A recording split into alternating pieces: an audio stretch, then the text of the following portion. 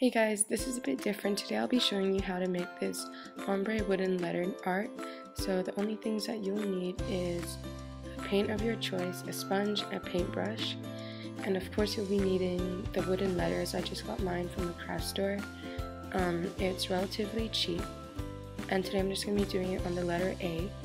I had mine in the plastic still, so obviously I'm just going to rip it out with my hands because I was too lazy to get scissors. So it's best if you have a plain colored letter like white or yellow, but in fact you could just get a color letter that you want the background to be. It could be like blue or green or whatever. And now I'm just going to take this sponge. It's really long, so I'm going to just cut it with some scissors.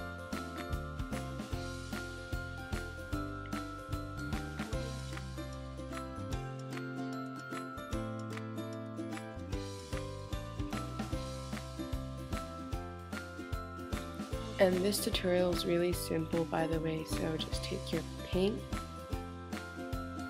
and kind of shake it a few times, and then squeeze it onto a corner of it, and then you want to just take your paintbrush and just paint it the bottom third only, because you don't want to overpaint the solid color, because you can't really go back after you paint it unless you want to just wipe everything off and start again.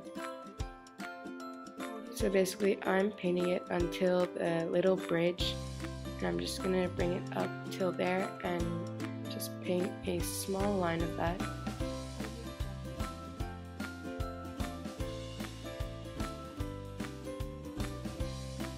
And then to actually create the ombre effect, it's really simple. Take the remaining paint that you had on your brush and just brush it across the sponge, but just in a small stripe. And then here you just want to dab it until it looks kind of like ombre and it blends into the white. This doesn't really take long. The thing that you want to do is kind of fill up all the white gaps in between the purple. So as your sponge runs out of paint, bring it up more to blend it more into the letter, and then just go over it a couple times. So I'm just going over it again just to make sure all the white gaps in between the paint are filled. And I'm sort of making the bottom bit a little bit darker by adding more paint.